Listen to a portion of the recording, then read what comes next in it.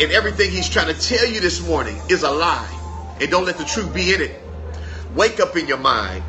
Get up in your thinking and move in your purpose. Oh, yes, we're excited to be rejoining you. Yes, we've been on a road trip. We've been on a sabbatical. You call it what you want to call it. But we have been taking some time, spending time with the Lord and redirecting. You know, we're always in a season when it comes to moving with God, because God is in a time warp for most of us, because God is moving now. And most of us are lingering and letting the outside influences cause us not to get up in our minds. What is get up in our mind? Maybe your first time ever joining us for this broadcast. Get up in your mind means is that the first thing I do is I want to get up in my mind so I abide in God. Our base scripture for that is John chapter 15. And if you read through that, it says, if you abide in him, he will abide in you. And anything from that point that you ask, because it's no longer your will, you will receive. See, it's a good way to start your morning every day, because the way you start is the way you finish. But I get up in my mind so I wake up in my mind so I can get up in my thinking. Now I get up in my thinking and I say Philippians 2:5, where the Bible says, let this mind be in me. Make it personal here. Let this mind be in you, which was also in Christ Jesus. Now I have to make a conscious decision that everything that I've studied and all of the prayers and all of the consistency with God, I continually wake up in my mind, because I want it to stay with him, where I abide in him. Abiding, meaning that I submit.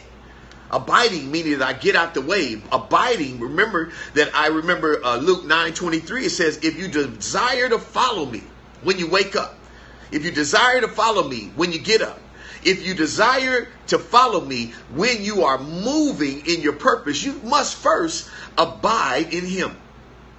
And that's being able to give him your best.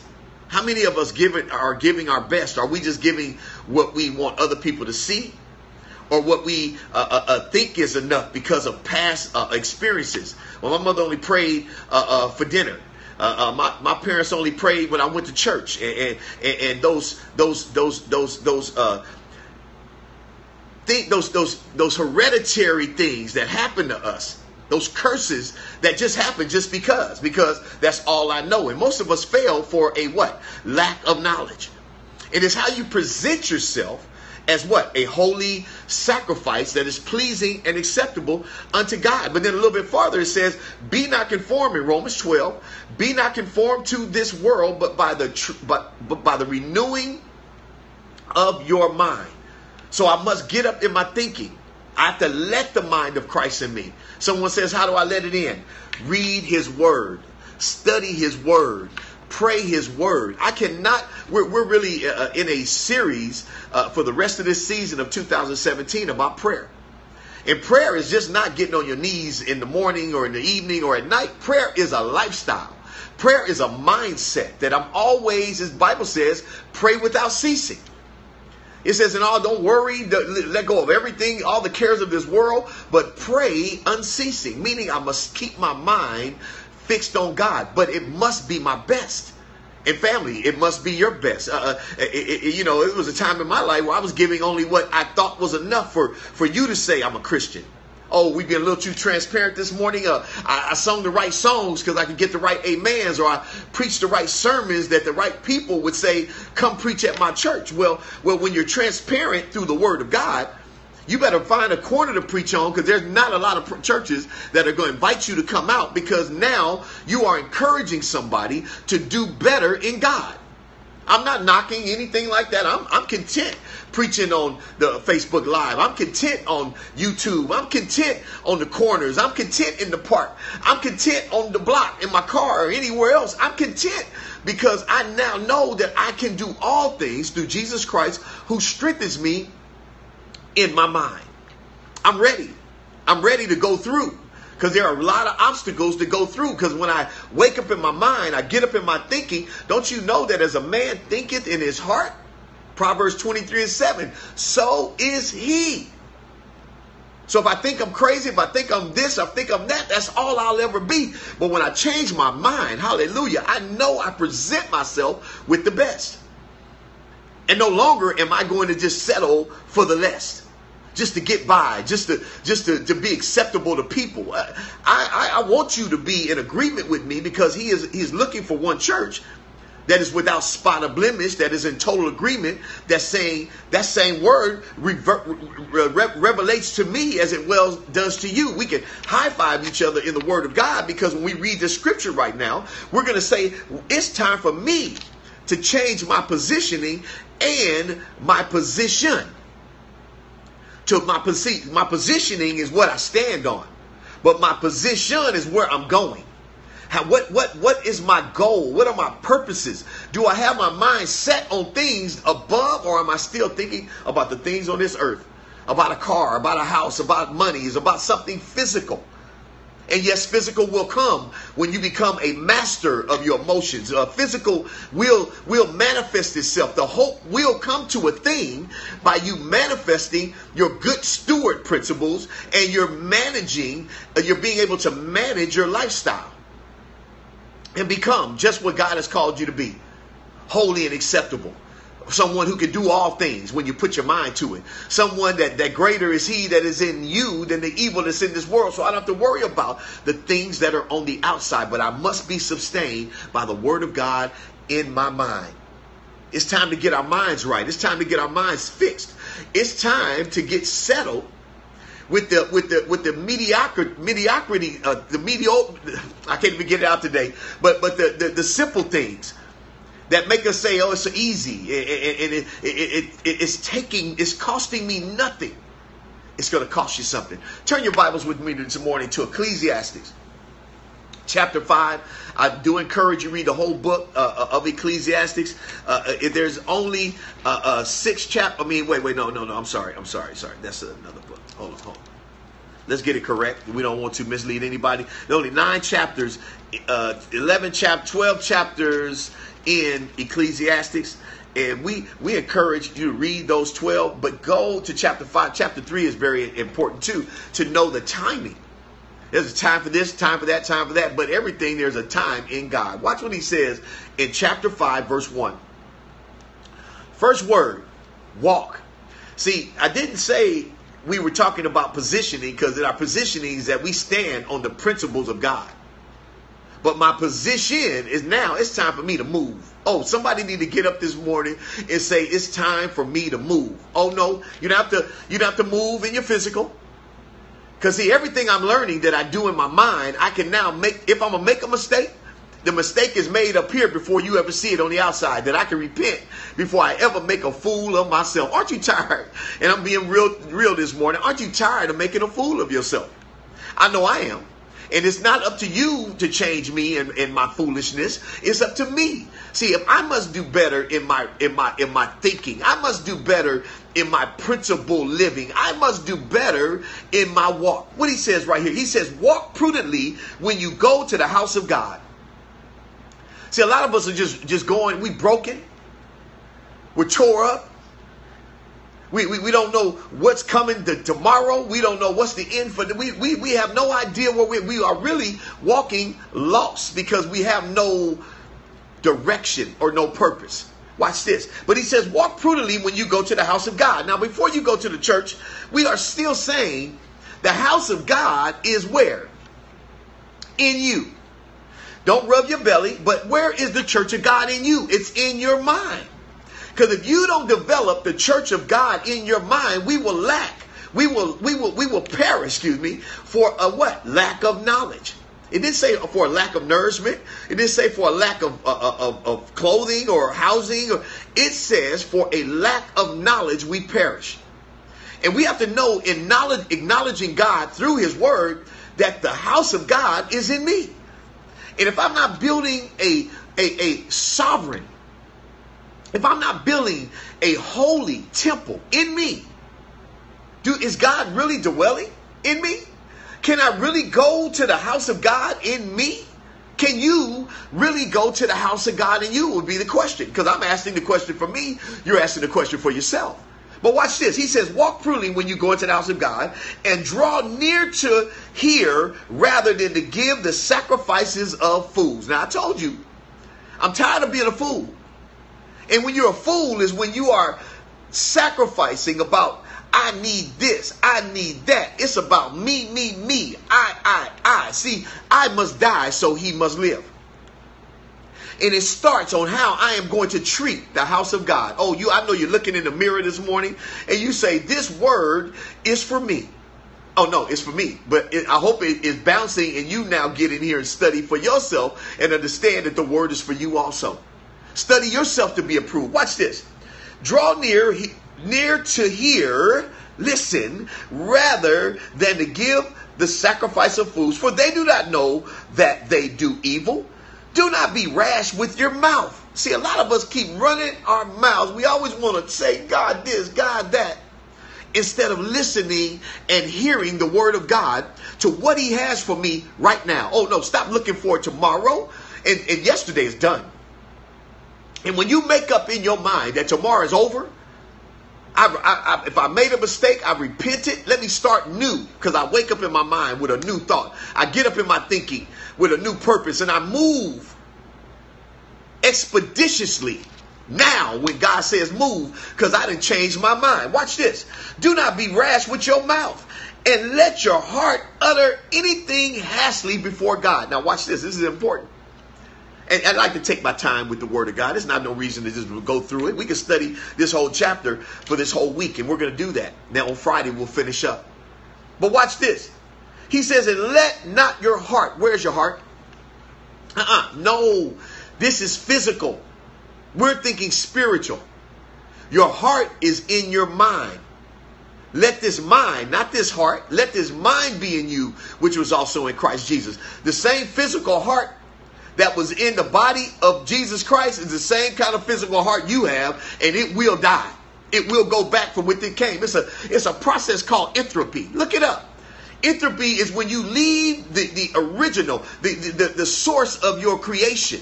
You are now in a state of entropy. That means you were once zero. Now tomorrow you'll be in every second, every minute, every hour, every day, every week, every month, every year, you're getting a little bit older into entropy, because you'll go back from which you came. But your spirit, oh, hallelujah, that is alive in your mind can live and live forever when you believe. He says, for God so loved the world that he gave his only begotten son, that those that believe, that whosoever believe will not perish, but have everlasting life. And we know if you go to Revelations, there's a new Jerusalem. That's the only time you'll see something new. Everything else is already done. And even in heaven, that's new. That new has already been done. Can't add to it or take it away. But am I letting my mind be so consecrated to understand it's my heart? Because we be uttering stuff in our heart before we let it come out our mouth. Lord, why you doing me this way, God? Why you doing me this way, God? Why this happened, God? Why you let that happen? No, God didn't let it happen. Everything God did, it said was good. Period.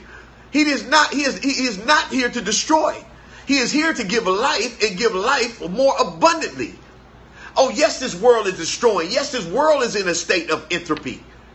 Because, yes, it was once 1 BC. Now it's 2017. And as you know about global warming and all the other things that's happening to this earth, we are in a state of decay. Well, guess what? So are you in your physical. But glory be to God, in my spiritual, I can live, but I must be careful on the utterance of my mind. Watch this. Do not be harsh with your mouth, and let not your heart utter anything hasty before God.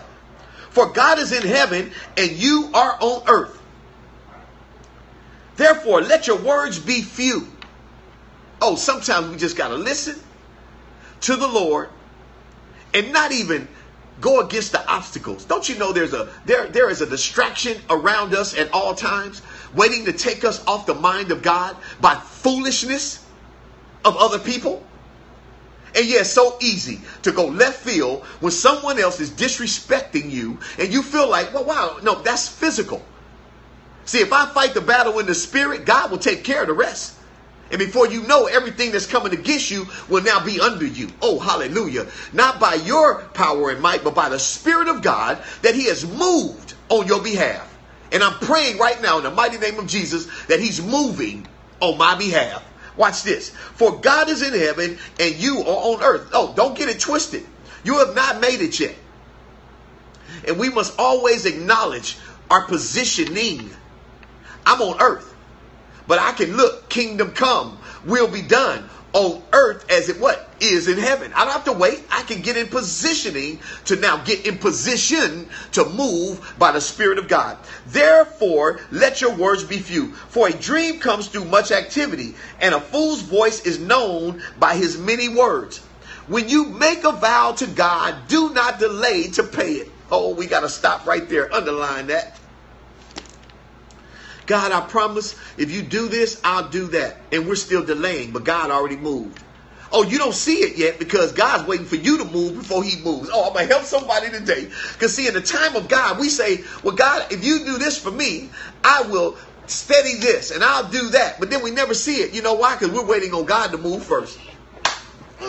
Everything God has done for you is finished. What you have asked of him, he's already done it.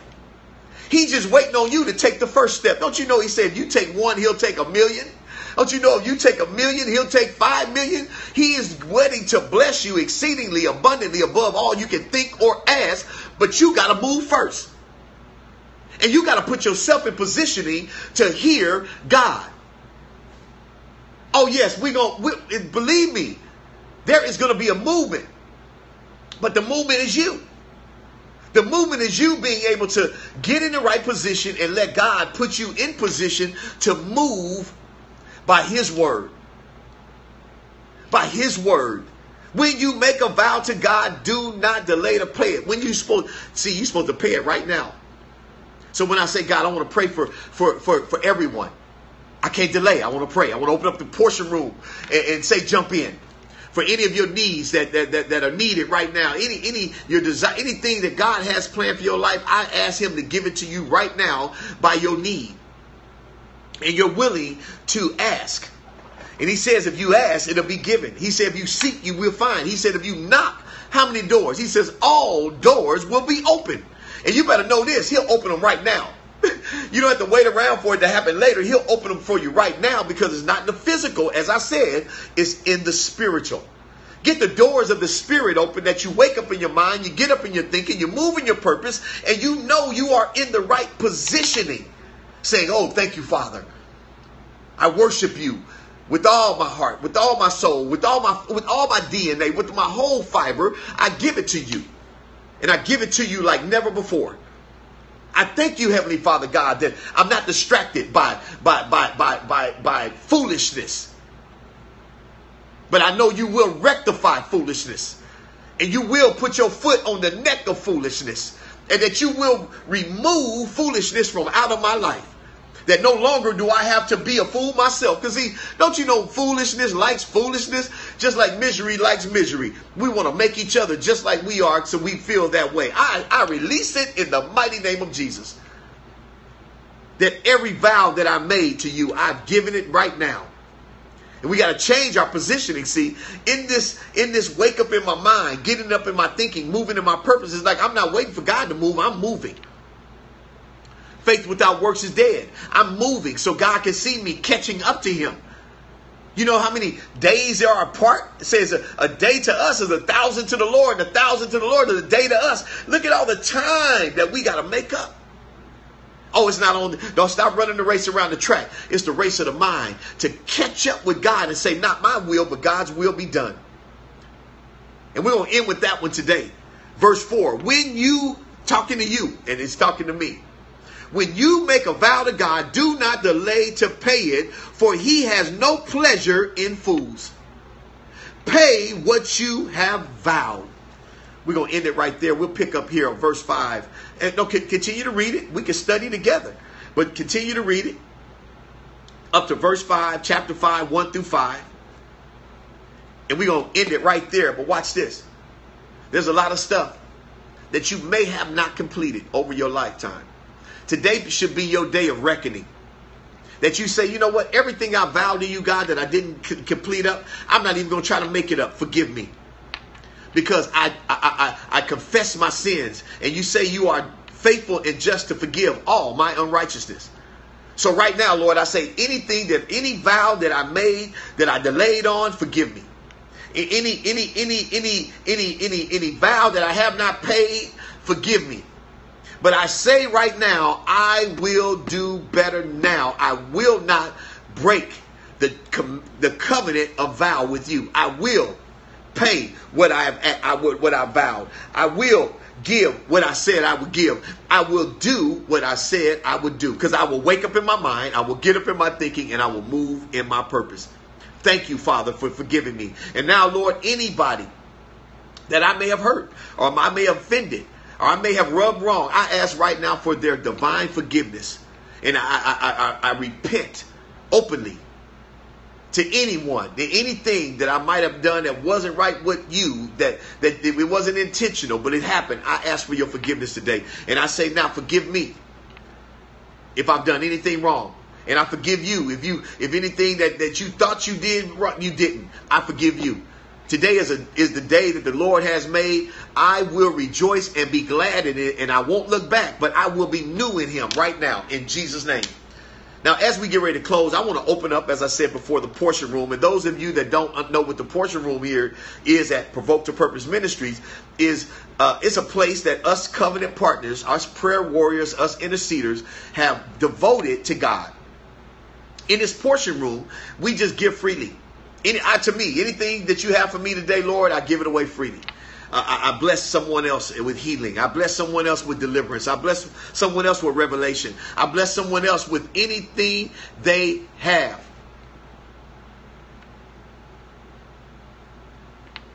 And I pray in the mighty name of Jesus. Oh yeah, the devil is a lie. YouTube will be up right after this. Give me 5 minutes after this, and it will be on my Facebook page with YouTube for this broadcast. And look, and I want to ask everybody, I'm going to just a shout out.